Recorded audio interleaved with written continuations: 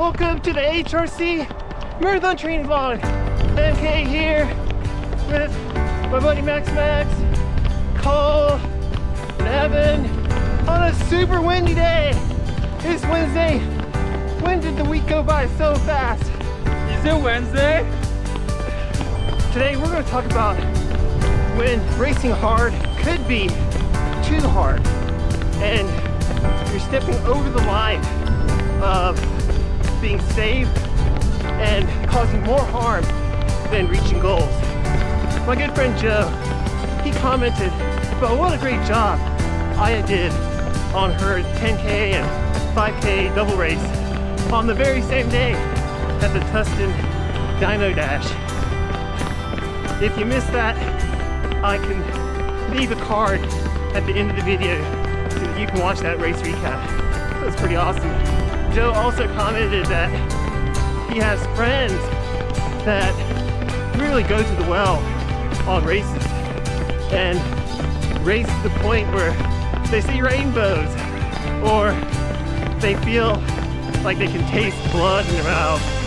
Joe asked if it's safe to do that.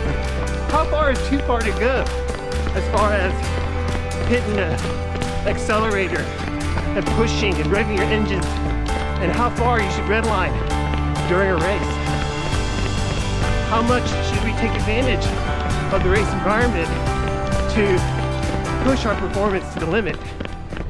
Ryan Hall, Alan Webb, and Dathan Ritzenheim, they did a podcast interview once all together at the same time. They came from the same era where they saw each other in high school and college, and as pros they made their separate ways. Ryan Hall going long distance to the half marathon and the marathon, Dathan Ritzenheim moving to the 10K, and Alan Webb, of course, becoming the American mile record holder, which, by the way, just got broken by the Goose. In the interview, Alan Webb and Dathan Ritzenheim were talking about some of the races that they overlapped in. Well, all three of them did, but the one that is of interest to me is a 10K race that Alan Webb ran against Dathan Ritzenheim. Dathan was reminiscing about how he underestimated Alan Webb and was basically thinking that he could use that 10K race as a workout and still leave Alan in the second half of the race, since Alan is a middle distance runner. But for some reason, I guess just the competitive nature of all three of them, but for some reason Alan decided to just drop the hammer from the very beginning, and he pretty much burned matches from the first 5K just to keep up and try to stay competitive.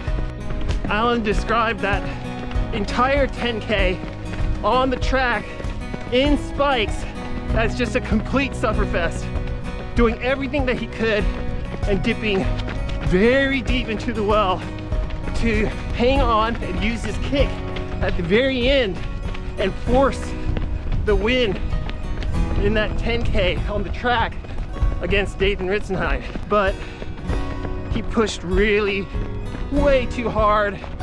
He messed up his feet really bad, and he pretty much left his whole season on that track, because afterwards he would try to do hard workouts, and because of his damaged feet he was doing something funny in his gait and he tweaked his hamstring, and pretty much he had to go through that whole season nursing that hamstring and really couldn't work out or race as hard as he could because of that injury.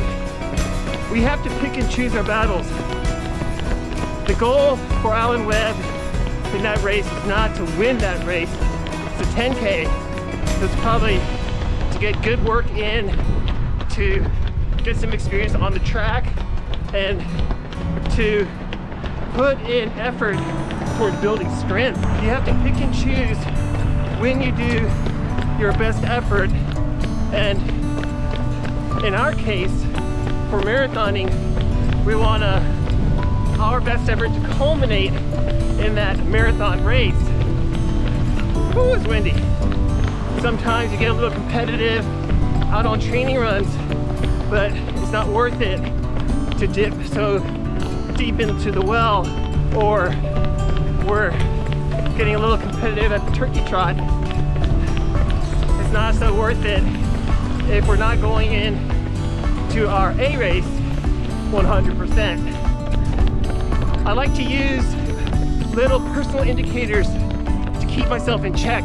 For example, when I do VO2 max efforts and I can feel kind of an itchiness on my back, I don't feel like I'm gonna ever see rainbows or get television or anything like that, but I feel kind of an itchiness on my back. That's when I know that I need to let up on my effort. If you feel dizziness or blurred vision, especially on a long run, then it could be caused by dehydration. So make sure that you don't fight past that and you respond by floating and then taking the proper hydration. If you feel like you're low energy or you feel like the bonk is coming on, then you're probably low blood sugar and you need to start floating and take the proper nutrition to get yourself out of that low blood sugar state. We all have been exposed to the mentality of being tough and fighting through, but it's good to understand and know your body so that you can make the right decisions to keep yourself safe and healthy.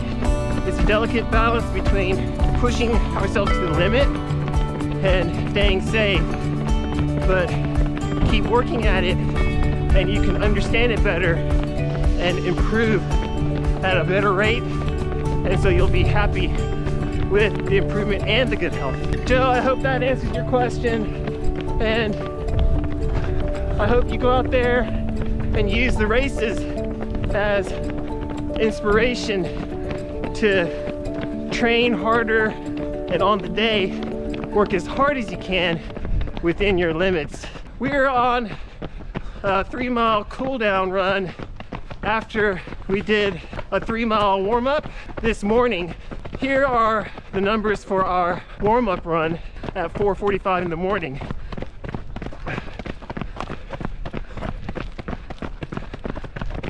After the warm-up, we did a fartlek workout. It was speed play with 15 2-minute ons, and we floated 1 minute at easy pace in between each 2-minute on at lactate threshold effort. Our lactate threshold effort was our 10K race pace, which is around 6:30 per mile. Here are the paces for the first 10 2-minute ons.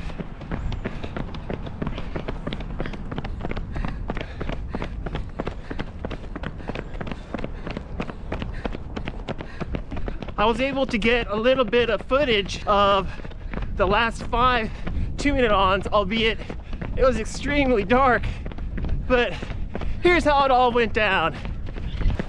This is the 11th 2-minute on at tempo effort. Kids are doing a great job. It's awesome. Okay, this is the 12th 2-minute on at tempo effort. It's a really windy day today, but the kids are fighting hard. This is our 13th 2-minute on our 1K loop. We're still real dark right now. This is crazy. This is the 14th 2-minute on. Our tempo effort is still around 10K race pace. Working hard. Okay, last 2-minute on. Here we go. Let's go. This is number 15 on a very dark and windy day.